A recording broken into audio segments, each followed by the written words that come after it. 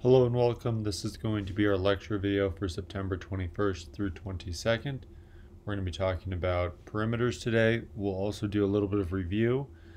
You don't have to take notes on these next couple of slides, but definitely these slides at the end where we're doing some perimeter problems. But first, I wanted to show you this picture. This is a box fort I built with my advisement class a few years ago. And I want you to estimate how many boxes are in this fort and then explain how you made your estimation. Alright, I'll embed a question here for you to do that. Okay, and the correct answer was this box fort took 110 boxes. Alright, so yeah, estimation is an important skill in math. Hopefully you explained well how you made your estimation there. Goal for today is to review combining like terms, distributions, substituting values into expressions, and to be introduced to L-shaped areas, which are also called composite areas. But I call them L-shape. Why? To get an idea for all the different jobs a variable can do. So, let's imagine we are heading out to Taco Bell after class, and I'm feeling extra hungry, so I order a number 3 and a number 6 from Taco Bell. A number 3 is 3 crunchy tacos and a drink, and a number 6 is 2 chalupas, a taco, and a drink. What would I actually receive from Taco Bell? Well, one thing I'm doing is I'm representing the order with variables. I don't have to write out, taco, Pepsi, chalupa, taco, Pepsi. That's a lot of writing. When I could say 3 tacos is 3T, a Pepsi is just a P, and a chalupa is just a C. Alright, now instead of just going to the, when I order this, instead of going to the drink machine 2 separate times, they could just go once and fill up 2 drinks to be efficient. So even though the drink was part of 2 separate meals, since I'm getting both of them, we'll just fill them both up and hand them to me. Same with tacos. Instead of grabbing 3 tacos, then going and doing something else, then going back and grabbing another taco for the other part of my order, they'll just grab 4 tacos all at once and put them in the bag. So, we can represent that. What's actually happening here is we're combining like terms. We can represent that with variables and just add their coefficients. Alright. So the whole order altogether, if you add them all together, becomes 2C plus 2P plus 4T. And then that's going to be a lot quicker to assemble and hand over. Alright, distributive property. Distributive property allows us to get rid of parentheses by bringing the multiplication from outside to inside a parenthesis. Alright, we can see we can distribute forwards, backwards, we can distribute to addition or subtraction. That's all this slide is showing here. Do not worry about copying all of these down. Okay, how is the distributive property being shown in this picture below? So a combo meal in this scenario is 2 tacos plus a drink. This 3 means that we want 3 combo meals. So what's happening is we're distributing that 3 into the 2 tacos plus a drink to figure out that the total is just 6 tacos and 3 drinks. So if a family orders 3 combo meals, instead of having to get 2 tacos, then go to the cooler and get a drink, then go back and get 2 more tacos, then go back to the cooler and get another drink, just grab 6 tacos all at once, grab 3 drinks all at once, you're going to be done a lot quicker. We're using the distributive property to be a lot more efficient at our jobs.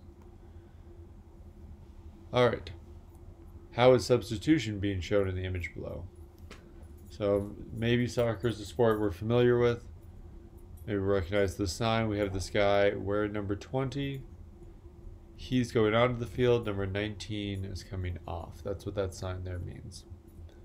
So who is being brought in and who is coming out in this image? Here I'll embed another question for you to answer.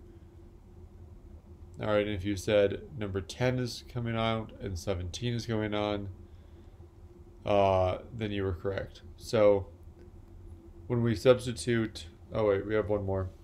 how is substitution being shown in this cartoon? So we got this person ordering. She says, I'm going to order a broiled skinless chicken breast, but I want you to bring me lasagna and garlic bread by mistake. So we can substitute in sports. We can also substitute at a restaurant.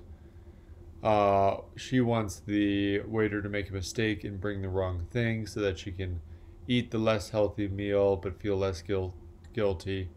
What's important about substitution is that one thing is removed, one thing is brought in. So, either a player is removed and a new player is brought in, or a meal is removed and a different meal is brought in, or you can substitute individual things on a plate. That's common. You say, I don't want fries, but can I substitute a salad instead? So you don't get the fries, but then you do get the salad. All right. So when it happens mathematically, a variable comes out and a number goes in. So we've got the expression 5x minus 10 when x equals 8. The x comes out and the 8 goes in. And notice in this picture here, they're using parentheses to do the substitution. I'm encouraging you guys to do that every time you do substitution, is use a set of parentheses to make sure we do exponents and negatives correctly. The parentheses are really helpful. So what is 2a plus b when a equals 3 and b equals 4? So we're going to draw an arrow from the a equals 3 to the a, an arrow from the b equals 4 to the b. When we do the substitution, we're going to use a set of parentheses. So 2 parentheses 3 plus parentheses 4. All right, 2 times 3 is a 6. I can drop the parentheses around this 4 because there's nothing to be distributed. And then we bring those together to be a 10. 6 plus 4, 10. Okay, now on to perimeter. This is actually our main lesson for today, so definitely be taking notes on this. What's the perimeter of this shape? Well, perimeter is the length all the way around. If you don't have that definition yet, write it down. Length all the way around. Which means that we need the length of every single line. But there's this thing about rectangles that's really helpful, is that if this side is 4 centimeters, then the opposite side is 4 centimeters. So opposite side of rectangle is same length. So what would be this length down here? Well, if the side up here is 9 centimeters, then this side length is 9 centimeters. Now our perimeter would be 4 plus 9 plus 4 plus 9, going from here all the way around, getting every side once and only once, which equals, that is 26, and then we got to give it a unit. We give it the unit of centimeters without a squared, because it's just a length, 26 centimeters all the way around. All right, now this is what I call an L shape or a composite shape. We got to find the perimeter of this. Notice 2 sides are missing. So that's the big thing, is we need to figure out these 2 side lengths. So pause the video now, sketch this shape. All right, now let's figure out what these 2 side lengths are. So the only rule we're allowed to use is that rectangles have opposite side lengths that are the same.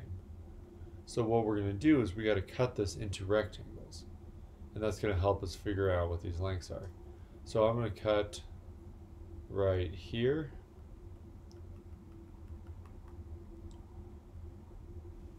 and I think just that one cut should be good. You could have also cut right here, cut it into 3 rectangles, or just right here and cut it into this big rectangle and this smaller rectangle, but just here is good.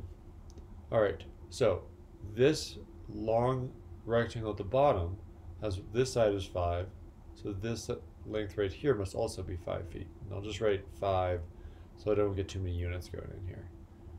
But if this whole thing is 12, then this piece over here must be 7, so that they still add up to 12. So the whole thing is 12, 5 and 7 make 12. Meaning that this piece out here is 7. All right, we've solved for one of the missing lengths. Now let's do it on the other thing. If this is 8, then this dotted line must be 8. And this dotted line plus this missing section have to add up to 15. So this length here must also be 7, because an 8 and a 7 make 15.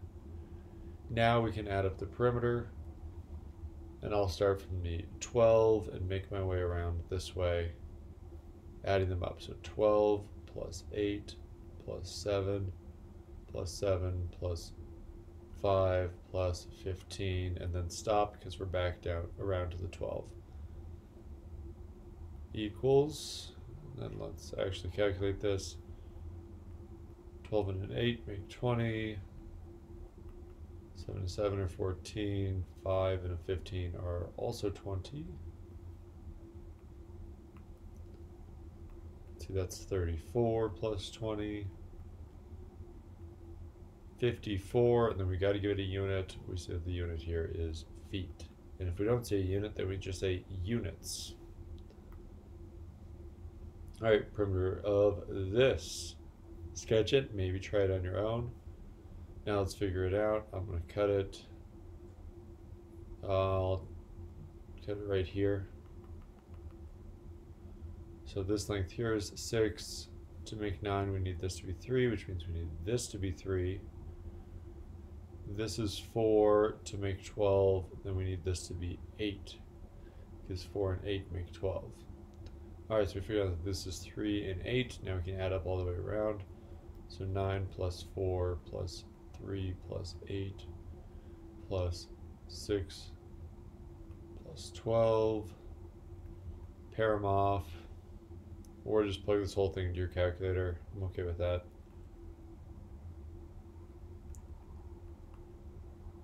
And we get 24 plus 18, 34, 42. And we give it the unit of centimeters. Alright, now we got one more really tough one.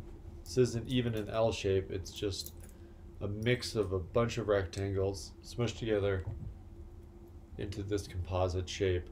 Can we find the perimeter? Alright. So, hopefully you have sketched it. We have almost every single length, except for we're missing this one right here. So what we're going to do is we're going to cut it into rectangles. So I'm going to cut right here and right here. So I get a straight line, including the one that's missing, that we know that that whole line is 9 centimeters because of opposite sides of rectangles have the same lengths rule. Also, these are smaller rectangles. We know that this is 3 across there, and then this is 4 across here. The whole thing has to be 9. It's already 7, so this has to be 2 right here. Now we can just add them all up. 5 plus 4 plus 2 plus 2 plus 3 plus 3 plus 6 plus 9. And I'm back around to the 5.